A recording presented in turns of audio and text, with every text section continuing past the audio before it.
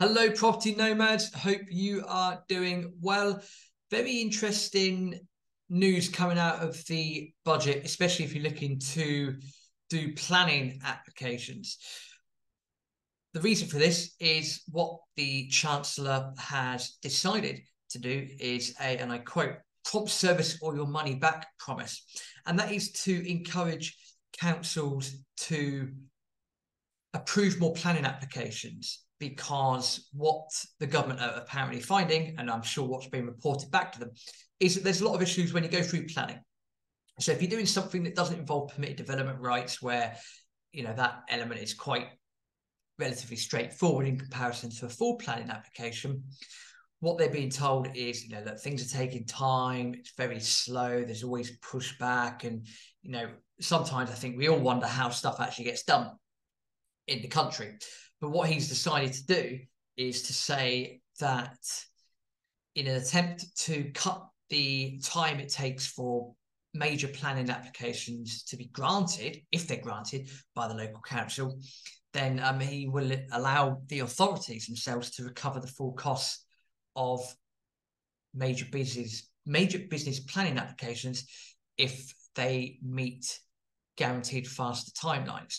So what's the aim of this? It's to speed up the planning process, because I think everyone's astutely aware that we need to increase the supply of housing. We need to build more houses, we need to convert more houses, etc., etc. And by councils deliberating too much on every single planning decision, by the sounds of it, the councils are basically getting in the way. So it's a way to incentivize the councils to get as much through the system as humanly possible. The interesting carrot and stick approach. So if everything's approved and everything's fine, council can claim the cost back. So it's absolutely fine for them. But if they fail with all the timelines and bits and bobs like that, then the businesses will be refunded in full and have their planning application process done for free. So that I find that a very interesting carrot and stick approach. Will that lead to more things being done? Or we really don't know. As we said before, one of the big challenges that we have is that it's okay for whoever's in charge to say, this is a housing policy, this is what we're looking to do, this is how we're going to move forward. Then delegate a lot of that to councils, what the government's saying and then what local councils do, sometimes are two completely different things. And ultimately, we need a more unified approach countrywide in order to make a bigger difference moving forward. Now, I'm not saying we need to go communist and be like China.